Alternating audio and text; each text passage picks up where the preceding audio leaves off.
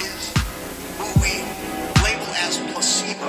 Yeah. Stay in your hut, bitch, we running the town. Shots to your gut if we see you around. You a little puppy, you don't belong in the pound. Chopper with the clip, leave you sleeping sweet and sound. Oh man, you've been waiting for this case. Not like it's gonna be great. So I said earlier this nostalgia case will be on a medieval film. And cause The Last Kingdom is medieval, so I thought we'd do a nostalgia case on a medieval film. So this film was released in the 90s, directed and starring shit. That was it. That was the last one. Shit, my bad. I don't have the DVD for this.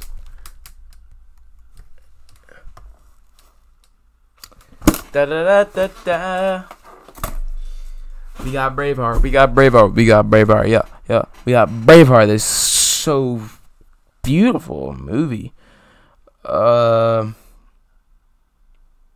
The battle scenes from this are just hilarious. Despite historical inaccuracies, Braveheart is beautiful. It's about the Scots were being abused by the England in the year 1300, and they're being abused by the British people, and the British people are abusing their power, and specifically the king, and this guy suffers various amounts of tragedies with his family related to the British people abusing their power. And he starts a revolution with the Scots. William Wallace, even though he is not the king of these Scots, he leads a revolution. And, man, does this revolution impact fellow Scottish people? Very patriotic, but the characters are lovable. You love them. They're funny. I love them. I fucks with them. And they all got the blue dye ready, and they're all fighting. Would have liked the training montage. That would have been fun. Nah, just fucking. I'm messing with you. But nah, I always like Robert the Bruce's character in this, and it's good to know that they kind of made a sequel to this with Captain Kirk's remake, Chris Pine. Oh my god, my voice is cracked. Yes, Mike, you were 16. And Outlooking was kind of a sequel with a certain character dies at the end of Braveheart, and relating to the revolution, and it's about the Scottish king following in the footsteps of William Wallace and trying to retake England for the instead of not retake England, retake Scotland, because it's being controlled by England. And yeah, Mel Gibson knows what he's doing. He deserved the Oscar. Truly deserved the Oscar for this. This is one of those, it gets the Oscars. The Oscars have a history of picking historical movies that are not good, or movies that have a political point, or just BS, instead of picking the rightfully good movie. And with this, we get a good movie picked by the Oscars. Best Picture. I prefer movies genre movies that don't make it to the Oscars, that maybe win small independent film awards, last year's Uncut Gems and The Lighthouse, which won a lot of awards in the independent film festival circuit as well as independent film festivals. Yeah, I'm not a big Oscar guy. I still watch them though. Joaquin Phoenix did not deserve it. I'm gonna make a whole video on why I don't like Joker. To me, Joker was kind of mindless garbage. When I first saw it, I was like, oh my god, it's so beautiful, it's a work of art. And then I saw other movies that came out this year, and then saw the movies that Joker was basically copying, like King of Comedy, You Were Never Really Here, and Taxi Driver, and also just rewatching The Dark Knight. I was like, Heath Ledger was just, it's one of the greatest performances ever. Everybody says that, but it's true. Yeah, I don't really watch The Dark Knight that much. I've seen it too much, but it's better than Joker.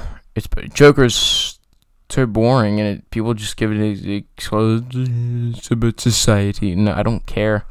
I just want a movie to be fun and enjoyable instead of watching. Like, tragedies can be pulled off in a fun and exciting way. Uncut Gems. But, this wasn't fun and exciting. Joker was not fun and exciting as a tragedy. And I just got to make a whole video on why I do not really mess with Joker. I'm sorry if you all you Joker fans. It was too morbid. I truly... Yeah, I really want to make a structured video on why I don't fuck with Joker. Yeah. Now, Braveheart, it's one of those historical movies that has, like, a distinctive personality. Like, there's mooning of the soldiers across the battlefield. Like, who would not do that? If you're, like, say, like, China invaded us and we were fighting against them, and wouldn't you just moon them? And just be like, fuck you. Like, it's just like, it's Braveheart. So much fun. And, of course, it's a rewatchable. Oh, why else would I be talking about it? The love relationship was decent.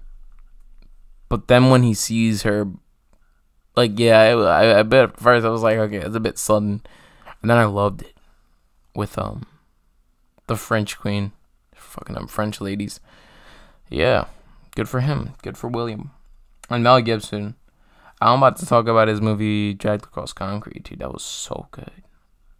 Oh my god, I mess with that movie so much. You guys don't know how much I love Dragged Across Concrete. And you're probably like, what? Why am I... Dragged Across Concrete was like, I don't want to go into it. I'm going to make a whole fucking video essay on it. But it was beautiful. It was beautiful. It's basically cops get fired, have to do illegal stuff for their families. Very empathetic movie. You care about a lot of people. Crazy, ripping off drug dealers. Crazy, fun action, but it's also slow and has a lot of good character moments. Yes, I will talk about Dragged Across Concrete, and Mel Gibson is in that. Another Mel Gibson classic is Mad Max. If you're a fan of Fury Road, watch the old Mad Maxes.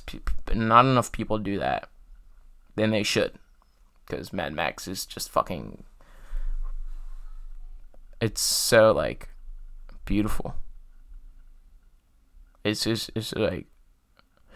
Post-apocalyptic Florida. I haven't seen Signs. I know a lot of people that have seen Signs with Mel Gibson, another post-apocalyptic thing. What's up about Mel Gibson post-apocalyptic movies? And, yeah, I gotta watch Signs. And also, that's Shyamalan. I gotta watch that. All I know is it's post-apocalyptic. Oh, yeah, the crop fields. Because I remember I was looking at the list of movies fucking parodied on Scary Movie 3. Scary Movie 3 is one of the best. I love that movie so much. Oh, my...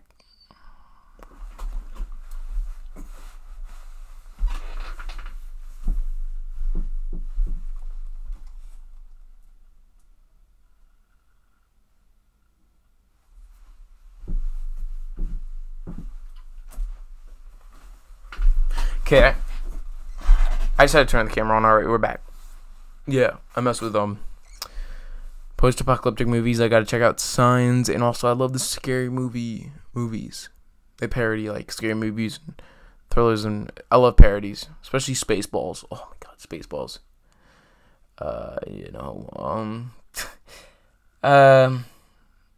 Yeah, Braveheart, solid old flick, good medieval isn't it? And I think that's all we've covered on the HASSCAST, and I have the cover on the HASSCAST. Got a tissue for your tears, count your years, you got way more than you think. No one's better than our clique, same brainwave, yeah we all in sync. Don't know what to think when they push you to the brink. When you hear that click clack, can't see the kickback. Tense of living when the millions